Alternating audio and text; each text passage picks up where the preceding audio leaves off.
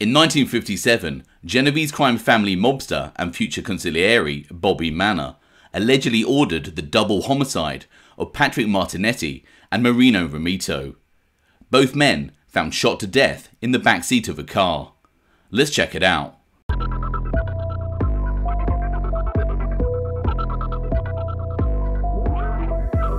Welcome to OC Shorts, bringing you detailed historical snapshots of the American Mafia and other organised crime.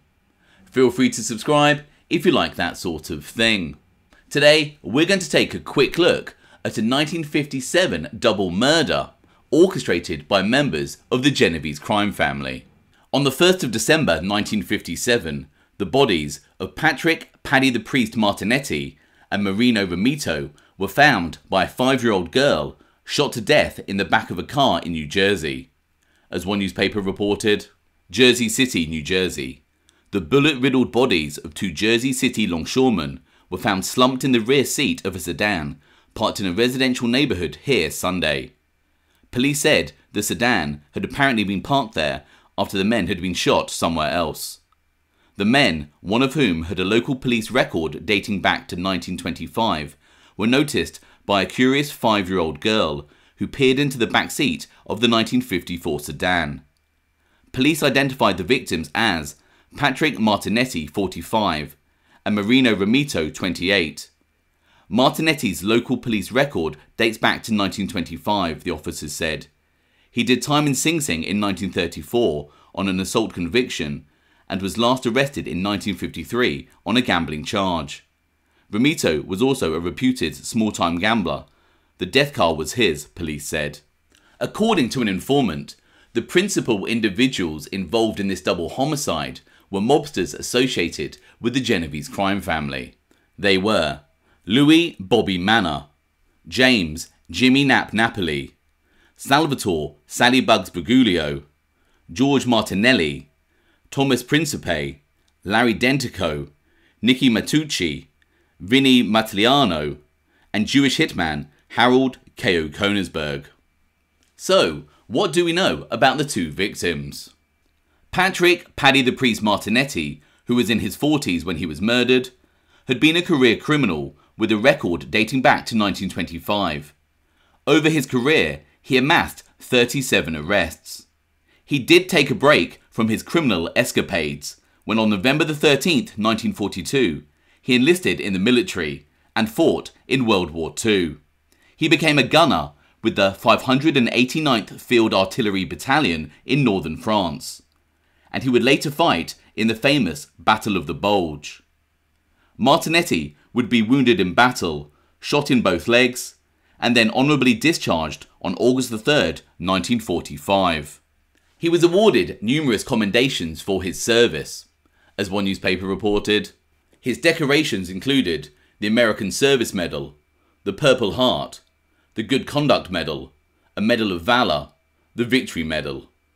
After returning to the United States, Paddy the Priest resumed his criminal career, and just over a year after leaving the military was arrested on October 15th, 1946 for bookmaking. As mentioned, Martinetti would amass further arrests in the years leading up to his murder. Paddy the Priest also had ties to the waterfront, where he had been a longshoreman. The other man murdered, Marino Romito, was 28 when he was shot to death. One newspaper reported some information on his personal history. It read, Romito, a stocky former ski trooper who trained with the army in Colorado, lived at 413 3rd Street, Jersey City, with his wife and 3 children. Last summer, he had worked as a Little League baseball coach for the Jersey City Department of Recreation. Prior to that, he had been a longshoreman. More recently, he was a labourer. At some point, it appears that Romito had followed his friend Martinetti into a life of crime. On the day that Romito and Martinetti were last seen by their families, the 2 friends had told their wives that they were going on a hunting trip together. So, why were the pair of former longshoremen murdered, and what happened? It appears that along with several mobsters connected with the Genovese crime family, Romito and Martinetti had purchased a hijacked truckload of cobalt. But Bobby Manna was concerned that Paddy the Priest and Marino Rometti were informants. One of the men involved in their murder, Harold Kayo Konigsberg, would later turn government informer, and his account of the double homicide is in the following FBI file. It reads, Konigsberg stated approximately 2 to 3 days before the hit of Paddy the Priest and his partner, he and Martinelli went to Bobby Manna's apartment located over the Wonder Bar on 2nd Street in Jersey City, New Jersey. Vincent Matliano, Jimmy Knapp, Bobby Manna and Nicky Matucci were also present. The motive for the hit was the hijacking of a truckload of cobalt, which an Irish crew from New Jersey sold to Jimmy Knapp, Nicky Matucci and Paddy the Priest, and Paddy the Priest's partner. At this meeting, Bobby Manna did all the talking and he wanted to teach everyone a lesson. It was stated that Paddy the Priest and this other individual were informants, and it was feared they would involve them in the hijacking case. Manna wanted the job done immediately. Konigsberg would further state of the killings. Bobby Manna explained that Paddy the Priest and Romito were causing trouble with an Irish crew in New York and wanted to know if Martinelli would help them get rid of Paddy the Priest and Romito. Konigsberg recalled that the trouble had something to do with the hijacking of a load of cobalt. The 6 of them talked it over, and Martinelli agreed that he would kill Paddy the Priest and Romito with his crew if Bobby Manna and his crew set them up. Martinelli stated that they had appointments the next couple of nights and asked that the victims be set up 2 nights from then. Manna agreed to this. Martinelli and Konigsberg then went to the Satellite Bar, Hoboken, New Jersey, and met with Tommy Principe and Sal Briguglio. Martinelli told Tommy and Sal of the contract and that Paddy the Priest and Romito would be coming to this bar, at which time they would be taken. Konigsberg would then state to the FBI exactly how this double homicide went down. The next night, Konigsberg picked up George Martinelli at Larry Dentico's house in New York, and Martinelli had the guns to be used in this killing.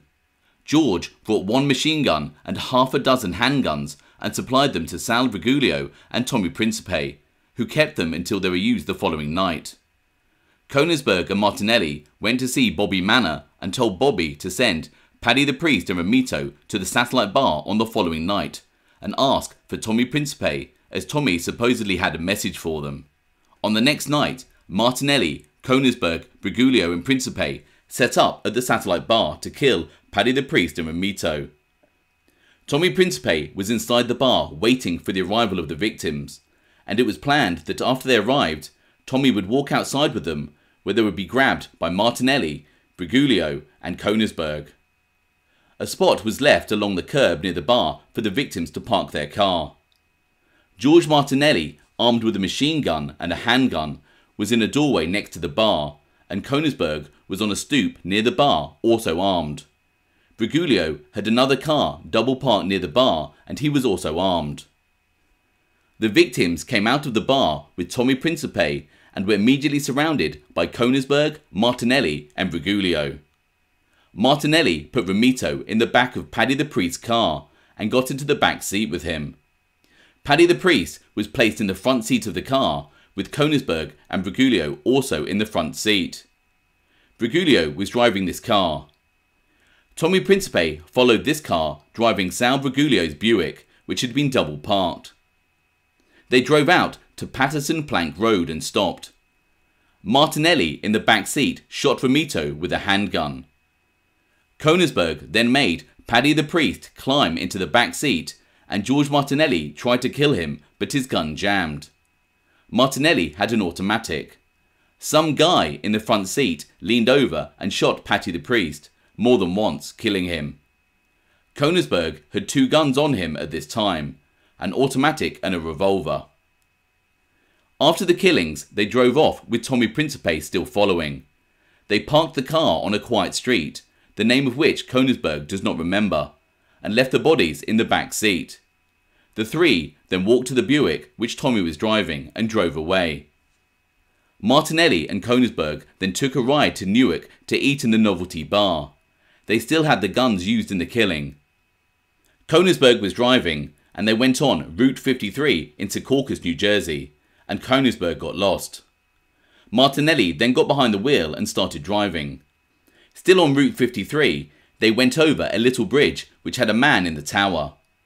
Konigsberg got out on the bridge and threw the 2 guns used in this killing into the water. The man in the tower observed this but did not talk to them. Martinelli and Konigsberg then went to Newark, ate, and Martinelli dropped Konigsberg off at his home in Bayonne. Konigsberg stated that he did not see Manna for several months after it, and Manna never mentioned this episode to him.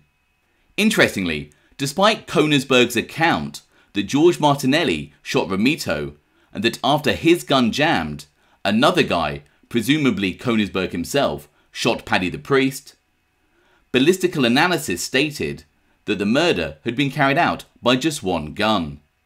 As one newspaper reported, their findings were that the shots had been fired from 1 gun, possibly a foreign-made 7.65, but more likely an American-made 32. Ultimately, whatever the truth of the story, the outcome remained the same. The murders had been carried out on Thanksgiving, and the bodies were not found for 3 days. Whether Marino Romito and Patrick Paddy the Priest Martinetti were in fact informants is not confirmed, but this was part of the reason that Bobby Manna stated, and the fates of the pair of friends was sealed.